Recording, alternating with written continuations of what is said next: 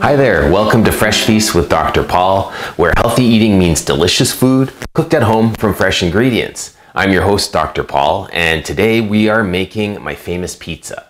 And by famous pizza, I mean anybody who's ever had it at my house or at their house, because I can take it on the road with me, has requested it again and again.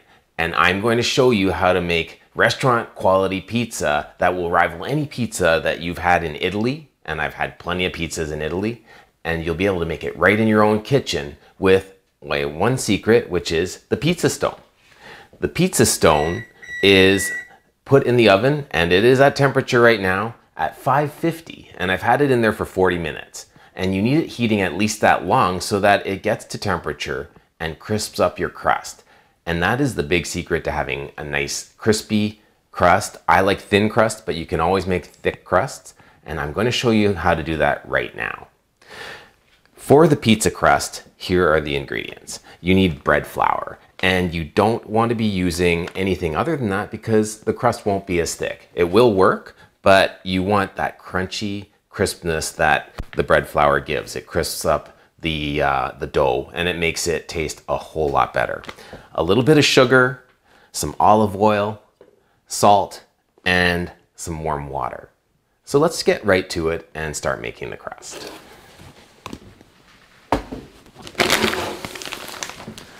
Grab a big basin here, and we're going to use 3.5 cups of the flour. I like the crust to be kind of sticky. It just seems to work better that way. And I know a lot of people will criticize that pizza's not that healthy. And what I think is pizza makes everybody happy. And I think anything that you eat when you're happy is going to make your body healthier. Think about when you eat when you're stressed and what your gut feels like. It doesn't matter how good the food you're eating is. If you're stressed out, your body's not processing food well. So one of the big factors I've learned over time is that healthy eating means feeling really good about what you're eating. So I put 3.5 cups of flour in there. We're going to put a teaspoon of sugar. It just helps the yeast to rise nicely. 2 teaspoons of the salt. This is coarse salt. You can use kosher salt. I just happen to have this gray salt on hand, and it's a healthy salt because it's very unrefined. It's sea salt. It's a little bit gray, hence the name, and kind of moist. And it has a nice taste as well. The yeast, you just need a packet of it. If you have a bottle, it's 2¼ teaspoons. This is the instant yeast, quick rise. And for the water, you need 1.5 cups of water.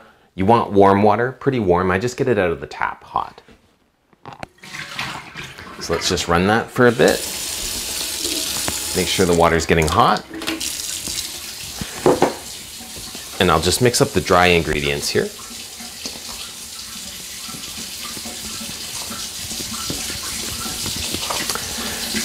And you're going to add 2 tablespoons of olive oil to this.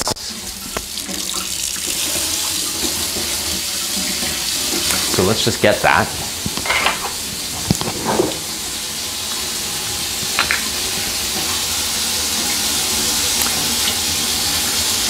There we go. And this should be nice and hot. Yes, it is. Get 1.5 cups in here.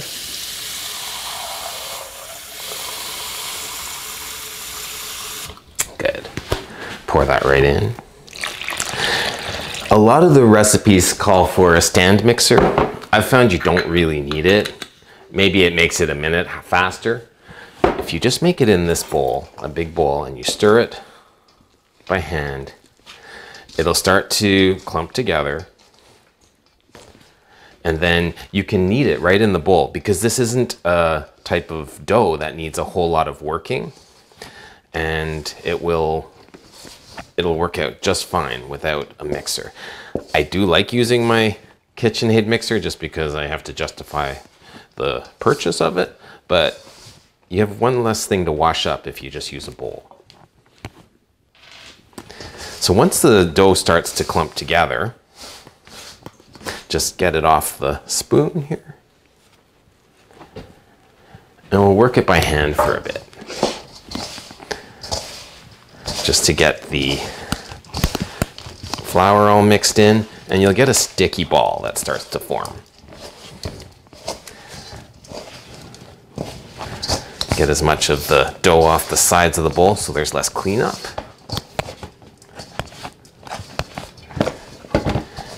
And it's now nicely mixed together, and I have this nice ball of dough. That's your pizza dough. So it's that easy to get a ball of pizza dough, and you don't have to go buy it at the store. And trust me, when you make it yourself, it tastes a lot better. And like I said, if you make things at home, put your energy and love into them, it's so much healthier. Now we need this to rise, and it needs to sit for an hour. So I grab another bowl here, and the recipe calls for 2 teaspoons of olive oil. What you want to do is just coat the bowl. So what I use is my little olive oil sprayer. It's just you pour oil into it, pump it up, and you can spray olive oil. So I spray it all around the bowl here, and it just makes sure that the pizza crust isn't, or the dough isn't sticking to the bowl while it's rising. That should be good. So if you just took 2 teaspoons of olive oil and put it in there and then swirled it around and rubbed it on the sides, you'd be good. Then I take my dough ball and I roll it around to get it coated with olive oil. There we have it. Let me just get some of this off my hands. And I'll grab some plastic wrap. You could use a damp towel just to cover it.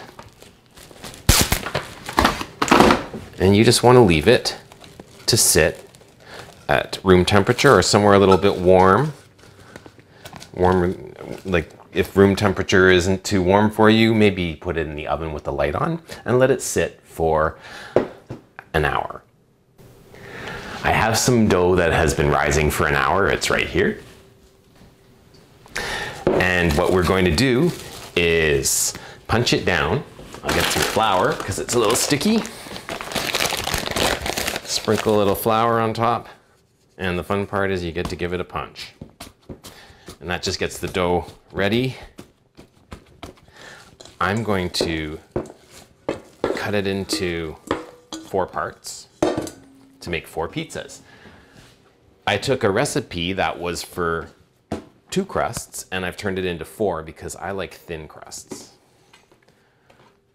So we get 4 balls of dough.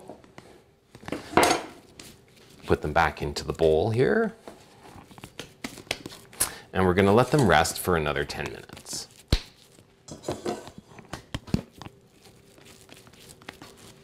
There they are. Cover them up so they don't dry out. And we'll be ready to rock in 10 minutes.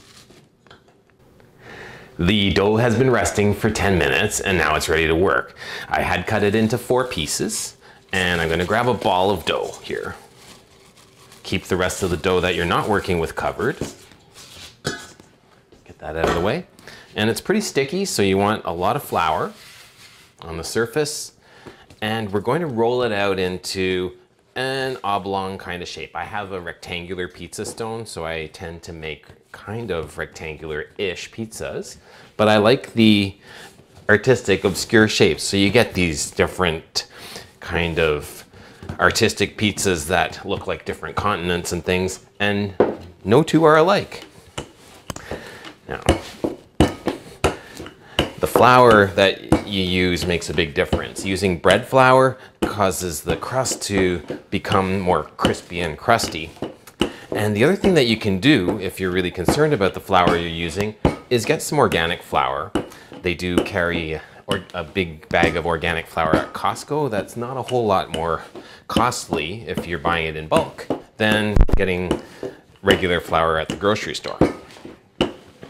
The other thing is I've had plenty of pizzas in Italy, and the flour they use in Europe tends to not be as glutinous, but also they don't use the pesticides that they use here. And people often say that when they eat pasta and breads and pizza in Italy, it doesn't seem to affect them the same way or react with their gut as much. So I've rolled this pizza crust out really thin. It's probably 2 or 3 millimeters thick.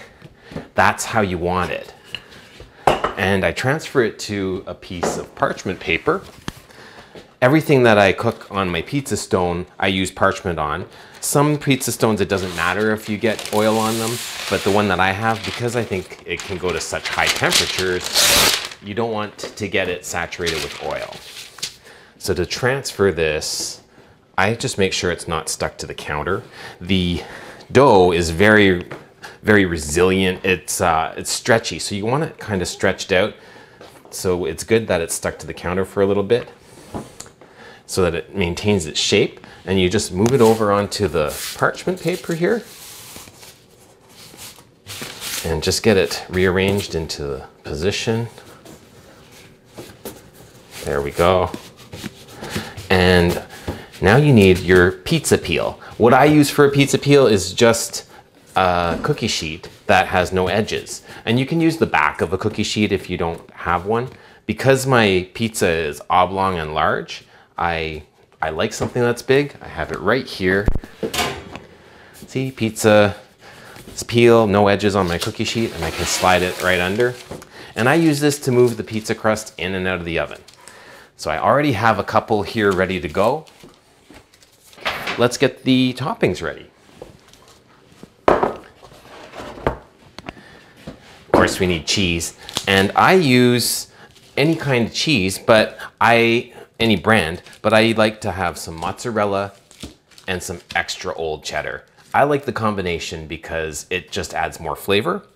For one pizza, you probably want about 200 grams of cheese and more or less to taste. So I'll just cut off the amount we're going to use.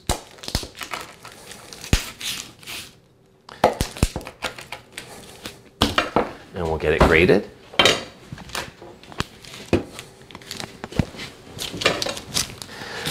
And don't use the pre-grated cheese if you want a really good pizza, because there's all sorts of preservatives. Like they put powder on it so that it doesn't stick together, and you'll just end up not being as happy with the result. If you use your own grated cheese, it will be a lot better result.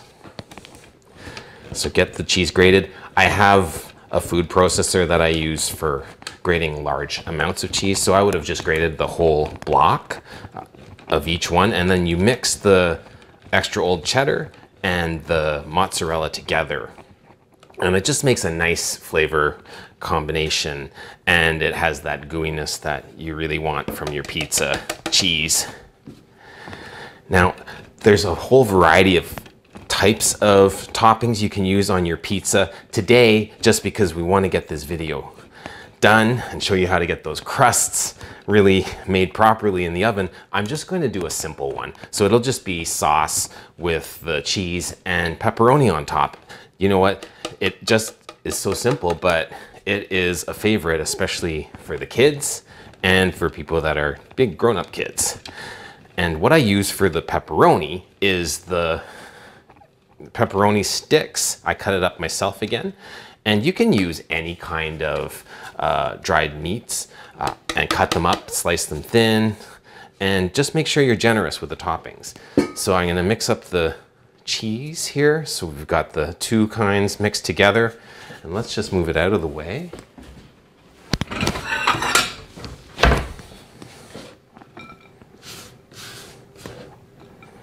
And we're ready to go. So we'll cut up some pepperoni. I just got some pepperettes. They're the Schneider's pepperettes. I freeze the ones that I don't use.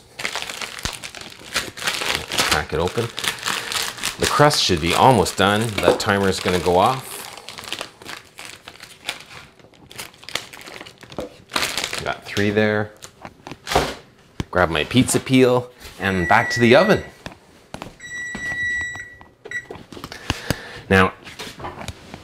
because of the parchment paper, I can grab this pizza right out of the oven by grabbing the parchment paper.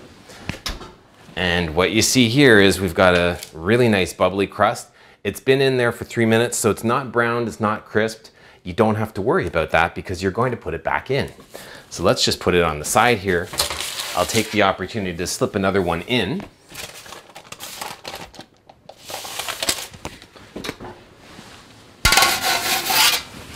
Set the timer. And we'll get back to the toppings. So let's cut up our pepperoni here. Cut them all together.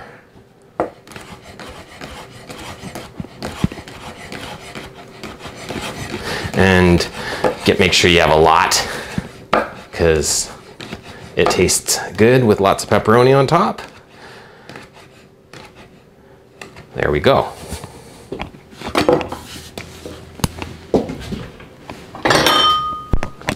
Move that into a bowl. And lastly, we need sauce. This sauce is my Instant Pot marinara sauce that I have made in another video for you. So make sure you check our YouTube channel for how to make this sauce.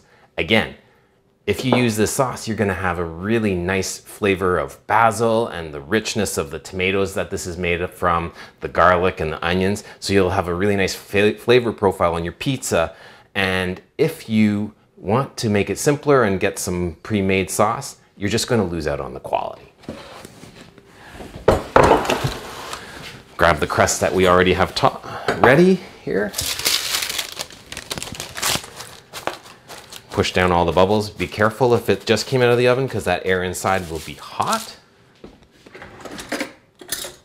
Grab my spoon and just be generous with your sauce. Get it all right to the edges. Spread it all over the pizza here. And for me, it really is this marinara sauce that makes it for me. The flavor is just cannot be matched by regular pizza sauce.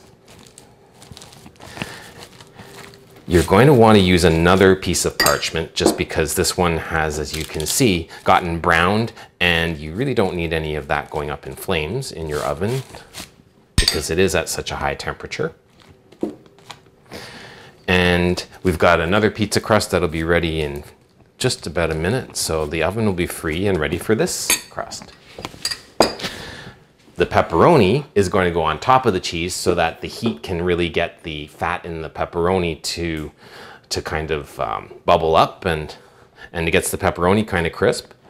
Make sure you get the cheese right to the edges of the pizza because every part wants cheese, and that cheesiness is what makes everybody love pizza and brings all that happiness to people as they eat it. And as I said before, anything that makes you feel good when you're eating it, and if you eat it with the right attitude and you don't feel bad about it, how can it be bad for you? So we've got this pizza ready to go into the oven right here. Oops. It's going to need the toppings. Let's get this other crust. Beautiful. Just be careful, that stone is really hot. You don't need any burns. That ruins pizza night for sure. Get the pepperonis on. Again, make sure every part gets a nice covering. And just depending on how crispy or how much browning you like, that will determine the amount of time that the pizza goes in the oven for. Usually, for me, it takes between 5 and 7 minutes. If you have a convection oven, it's going to be shorter. And you just have to watch them because they can burn. And even bad pizza is good pizza, but you just don't need anything blackened. There we go. And it's ready to go in the oven. Right, another piece of parchment.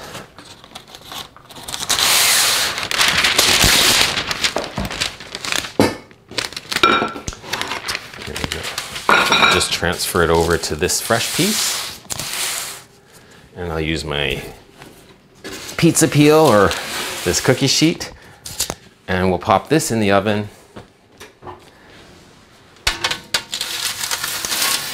right to the back of the stone, and we'll set the timer for 5 minutes and check it. And there you have it. The pizza's in the oven, and we just have to wait that 5 minutes before we can dig in. The pizza's been in the oven for 5 minutes and it's looking fantastic. I'm gonna grab it. Slide the pizza peel under the parchment and just grab it there. Wow. Nice browning of the cheese right on top. And you can see how the pepperoni's gotten nicely crisped. It's just perfect and ready to go. And if you want to let it rest just a little bit, you can put it onto a rack just so that the pizza crust doesn't get any, doesn't get moist and softer. And we're ready to cut this baby up and enjoy it. So let me get this out of the way. And I have a fancy pizza cutter. We take our pizza seriously in this house.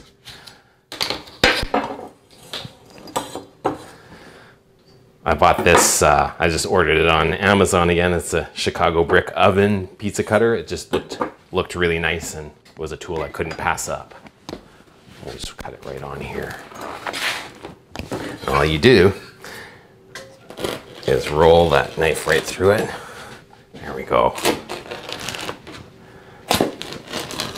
Restaurant quality pizza just ready to go. Crispy. Tasty. There you have it. Thanks for watching. You've been watching Fresh Feast with Dr. Paul. Make sure that you subscribe to our channel and stay tuned for more videos.